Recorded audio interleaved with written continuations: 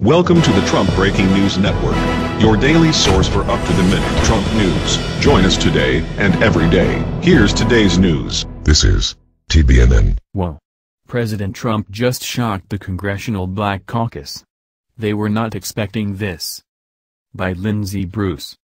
The Congressional Black Caucus, CBC, are known for being race-baiting trouble starters in Washington.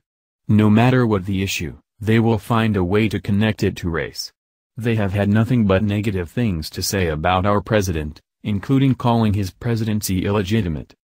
Last week, Trump was asked during his press conference why he hasn't met with the CBC yet. He responded by saying that he would love to meet with them.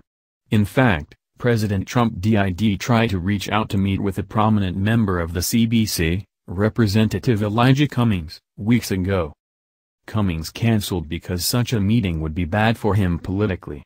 He blamed the cancellation on his staff for not giving him the message. Well, now Cummings has no excuse. President Trump has formally invited the entire Congressional Black Caucus to have a meeting with him personally. Let's be honest, the CBC hates that he did this. They are looking for any reason they can find to paint Trump as a racist, but he hasn't given them one. On the contrary, Trump has already done more for the black community than Obama ever did. President Trump even announced a new executive order specifically designed to help inner-city minorities. The order eases the regulatory burden on historically black colleges and funnels more money to them for their academic needs. The president has 2 Howard University grads working on his executive order, a historically black college.